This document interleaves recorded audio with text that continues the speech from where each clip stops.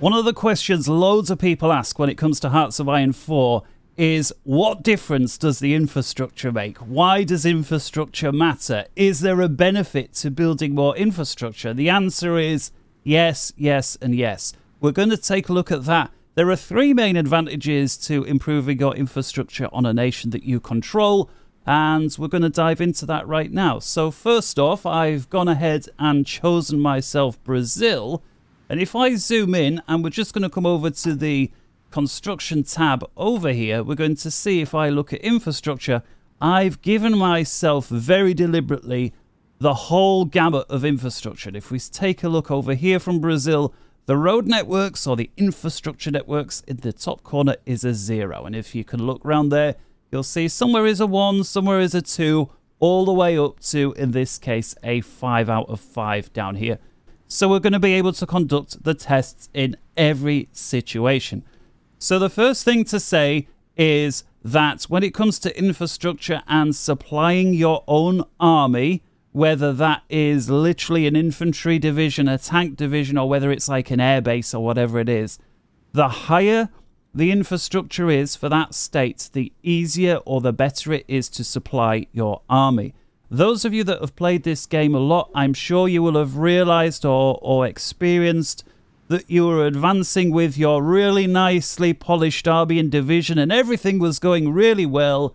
And then if, you know, take for example here in Brazil, while we're here, you're coming through the rainforest, it's a 1 out of 5 or worse, and it's like all of a sudden all of those advantages that were going swimmingly grind to a halt. You know, the outback in Russia is another great example where you're going to have very poor infrastructure.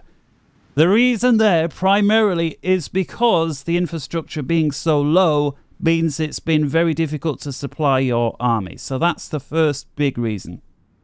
A second major advantage when it comes to infrastructure is the amount of resources you pull out of the ground. And we're not just talking a little change here or there, we're talking it literally doubles how much you can get out of the same piece of ground without adjusting your technology. Now, although the date up there says June 1937, that's just what I've had to do behind the scenes before I hit records.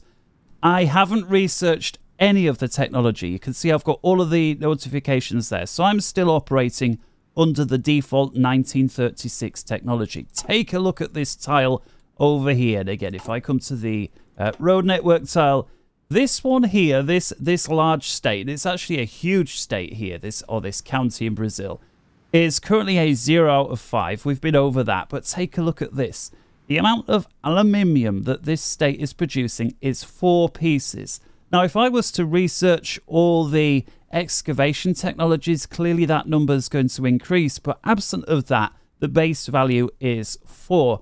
Now, remember I was saying that if we go from a 0 to a 5, it literally doubles. Watch this. If I left click to go from a 0 to a 1, we see that increases the aluminium, in this case, plus 1.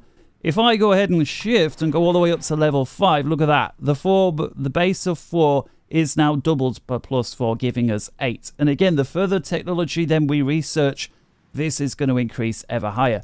So right there is a huge reason to improve your infrastructure. Now, clearly, if you're already on a higher level, such as here, we're already on a level 2, upping this to a level 5 is no longer going to double it because it's already increased somewhat from the 0. But just to show, if I left click to get us from a level 2 to a level 5, we would go from 39 pieces of rubber up to 52 pieces of rubber. So again, this is a large advantage.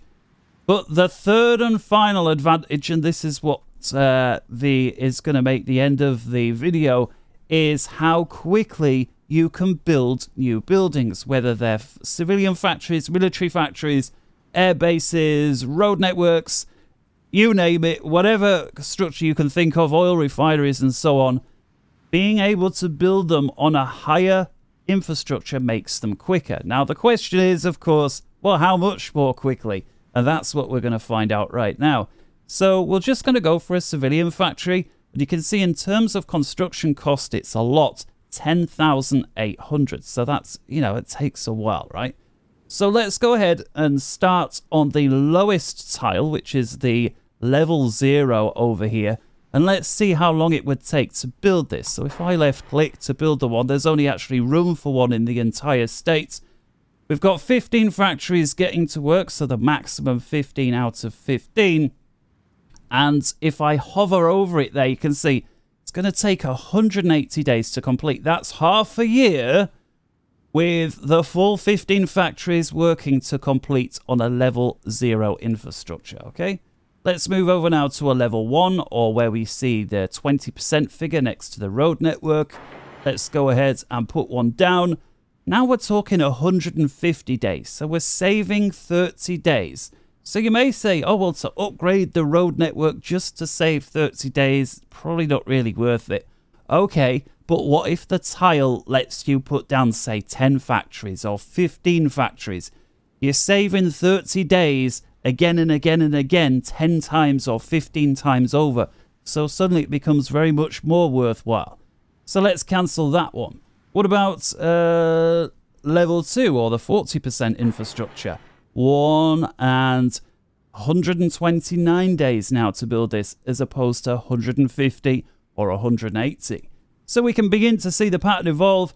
Let's go ahead, find ourselves a level 3 network, or the 60% tile. That's 113 days. Let's now go to a level 4, which is 80%. That's going to take only 100 days. Drum roll then for a level 5 out of 5. How long does it take to produce one factory with the oldest technology that is available in the game? The answer is 90 days. So 90 days on a level 5 infrastructure to build a factory versus 180 days when it's a level 0.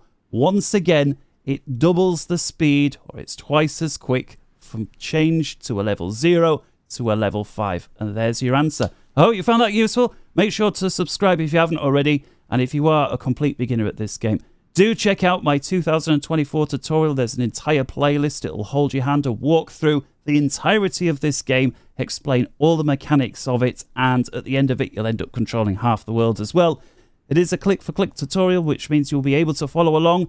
There are no edits, there are no cuts, there's no guesswork, there's no whizzing. So, hope you found that useful, and until next time from me, take care, bye-bye.